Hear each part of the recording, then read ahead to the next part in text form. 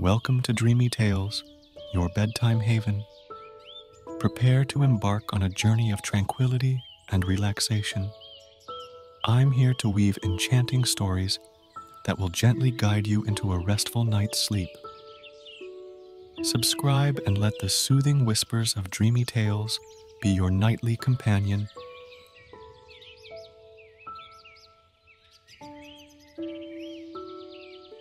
The Magic Compass. Chapter 1. Lost in the Forest. The sun hung low in the sky as Acorn and Hazel scurried through the forest, chattering to each other as they went. It had been a fruitful afternoon of gathering nuts and finding the sweetest berries, and their pouches were full to bursting. "Let's see who can climb to the tallest treetop before nightfall," challenged Acorn, always seeking new adventures. Hazel followed more cautiously behind her reckless brother. She knew that once darkness fell, navigating the treacherous forest floor could become treacherous even for sure-footed squirrels. The siblings raced from trunk to trunk, leaping nimbly from branch to branch as they scaled ever higher. Acorn reached the top of a great oak first, puffing out his chest in triumph. But his victory was short-lived, for when he peered down to boast of his achievement, Hazel was nowhere to be seen. "Hazel?" he called, suddenly anxious. His voice echoed through the empty trees, but received no reply. Dread gripped his small heart. How far had night advanced without him noticing? Acorn scrambled hastily back down through the drying leaves, calling for his sister all the while.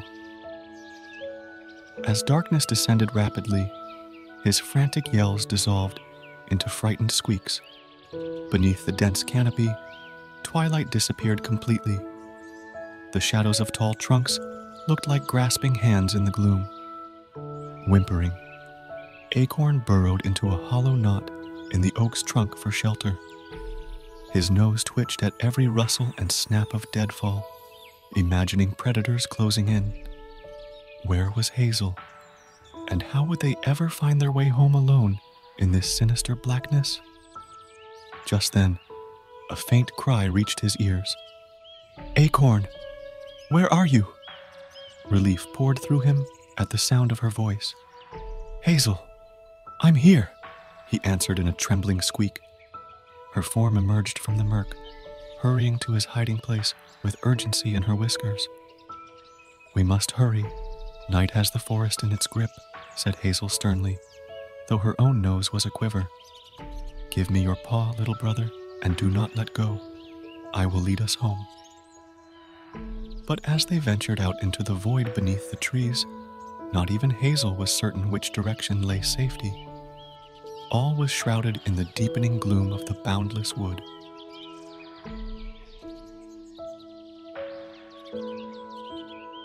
Chapter 2. A Voice in the Night. Hazel and Acorn held paws tightly as they crept through the inky forest. All was eerily still, without even moon or stars to light their way.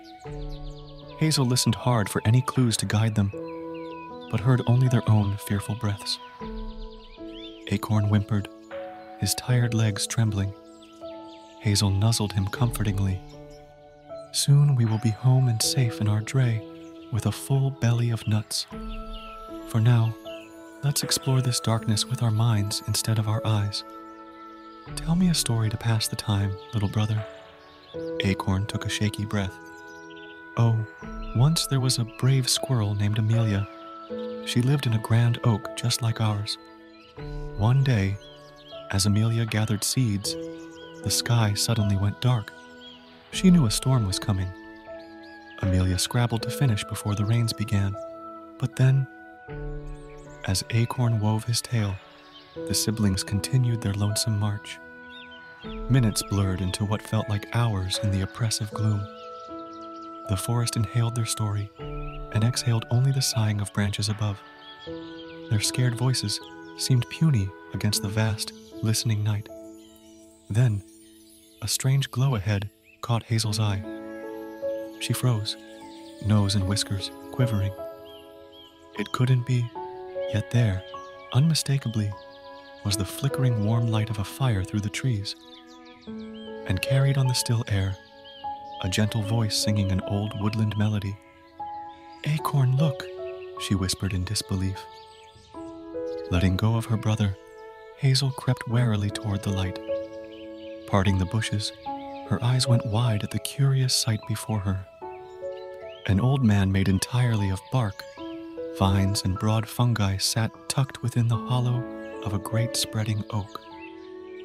Moss draped him like a cloak as he whittled shapes into the gnarled wood, lips moving soundlessly to his song. Above his carvings, the fire danced merrily, a beacon in the endless night.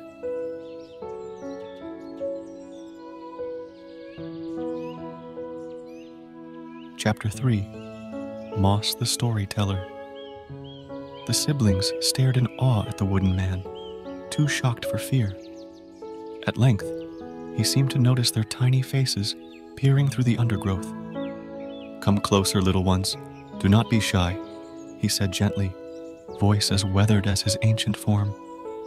"The forest is no friend to those lost in the dark. My fire has room for 2 more this night." Hesitantly, Hazel and Acorn emerged from the brush. Moss smiled down at them, creaking softly, and patted the mossy ground beside him. Still trembling, the siblings sat looking up at their strange host. "Welcome, children of the wood. I am called Moss," he said. "By the dancing flames, your eyes tell a harrowing tale. But in the light and warmth of friendship, all shadows fade." At his kind words, Acorn found the courage to ask, "Please, sir, what manner of creature are you?" Moss chuckled, the sound like falling leaves. "A creature as old as these trees, little master squirrel. I came to this grove long ago and made it my home, as the moss and vines have made me their own." He held out a gnarled hand, in which tiny roses bloomed from knots and whorls. The siblings gasped softly, enchanted. "To soothe frightened travelers, I like to spin yarns by the fire. Would you care to hear one?" Moss asked. At their eager nods, he began. "Once, in a time forgotten by songbirds and saplings alike, there lived a lonely dryad deep in the heart of the wood." Moss wove his story like the winding vines that clothed him, carrying the children on wings of wonder away from the darkness without. When at last it was done, and the ashes glowed low, they realized dawn was nearing. But for now, in the shelter of the great oak and friendship's glow, the night held no further terrors. As the silvery light of pre-dawn filtered through rustling leaves, Acorn and Hazel said their grateful farewells.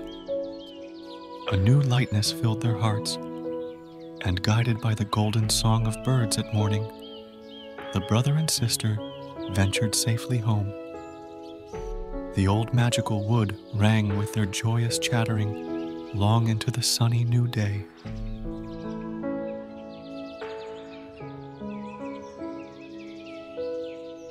Chapter 4. A Magic Wish. The morning sun found Acorn and Hazel cozily tucked into their leafy dray, full of Moss's stories and sweet autumn plums. Acorn snored lightly as Hazel gazed out at the blue sky, thoughts drifting to their friend in the forest. She was surprised to realize she no longer felt fear at the wood's mysteries. Moss's tales had woven an enchantment over the deep boughs and winding trails, reminding her that darkness need not be dread. As the pale sun climbed higher, Hazel's ears pricked at movement below. Peering out, she spied none other than Moss looping toward their home, his mossy smile kindling her joy. "Good morrow, little Hazel." Acorn stirred drowsily. "Is it time for another yarn?" But Hazel had a question of her own. She scampered down to meet Moss, cheeks warming. "Sir Moss, you have filled our night with wonder. Is there a gift to thank you properly?" Moss chuckled gently. Your smiles are gift enough, dear ones, but I sense lingering shades in your bright eyes still.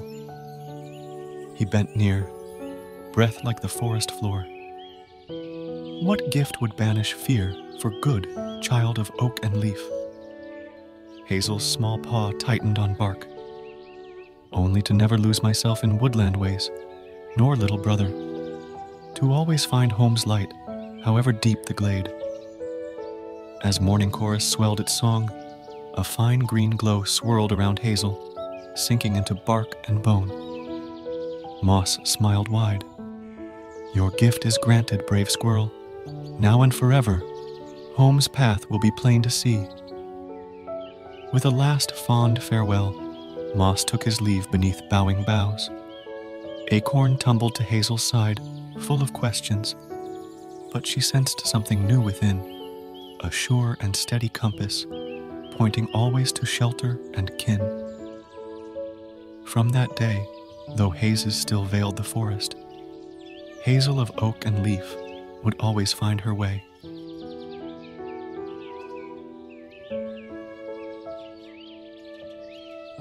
Chapter 5. Finders of Home. Summer waned swiftly as Acorn and Hazel played in branches warmed by the setting sun. Soon the woods would dress in red and gold, but for now, green still held sway. Acorn chattered endlessly of their latest adventures, but Hazel found herself listening more to rustlings beyond sight. Sounds only she could hear, it seemed, like whispers pulling her gently home. Moss's gift had truly woven its magic. As darkness fell in a curtain of deep purple, Hazel's inner compass stirred, pointing firmly back the way they came. Time to set our paws toward home and hearth, little brother, she said, and Acorn followed without question or complaint. Though boughs loomed thicker than before, Hazel trod surely through the gloaming. With each stride, familiar scents and silhouettes emerged like old friends from the mist.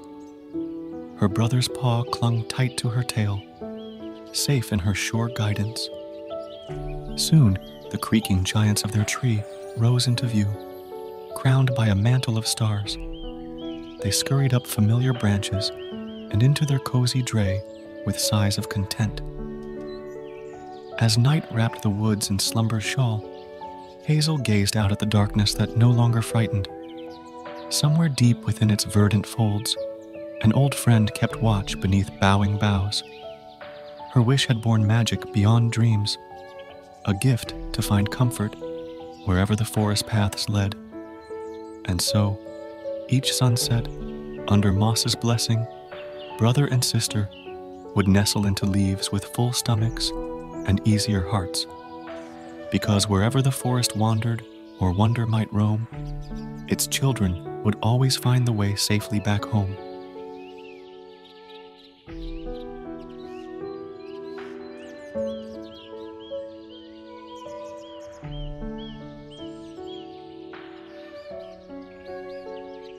As the stars twinkle above, it's time for dreamy tales to bid you good night.